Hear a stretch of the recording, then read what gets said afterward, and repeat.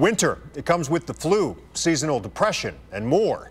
Well, you can now add a dry eye condition to that list, and News 5's Jesse Schultz found that doctors are finding more and more kids diagnosed with that condition.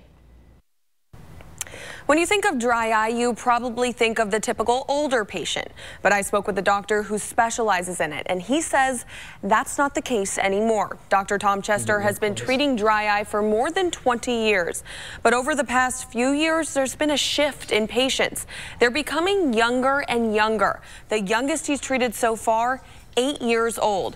He credits this shift to screen time. Too much time on those phones, tablets, and TV screens leaves our eyes vulnerable. We don't blink, which damages the surface of our eye and creates the possibility for our tear glands to dry up. And once dry eye is diagnosed, it never fully goes away. It's just managed. Dr. Chester is warning parents to keep a close eye on them when they're using those screens.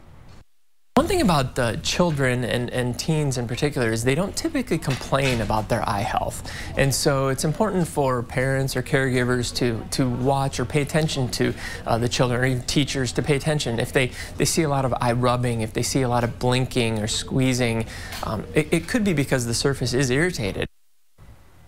Dr. Chester says he doesn't really anticipate this trend of younger kids coming in with dry eye to go anywhere anytime soon. It's important that if you feel like you or your kids may have dry eye, go to the doctor because the condition can lead to other infections too. Jesse Schultz, News 5.